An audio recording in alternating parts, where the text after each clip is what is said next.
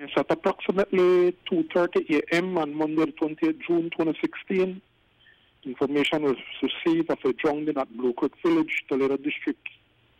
As a result, Punta Gorda Police visited the scene, where upon their arrival, they say a Maya descent male person was lying on the ground with what appeared to be blood coming from his nose.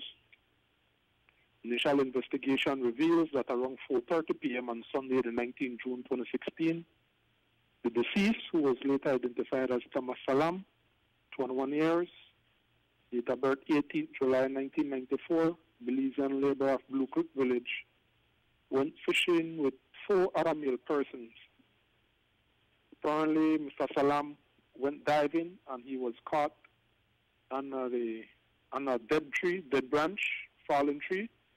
He was stuck in the vines, whereby he drowned in the process.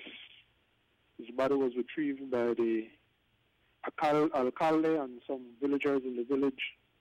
No foul play suspected. His body now awaits a post-mortem examination.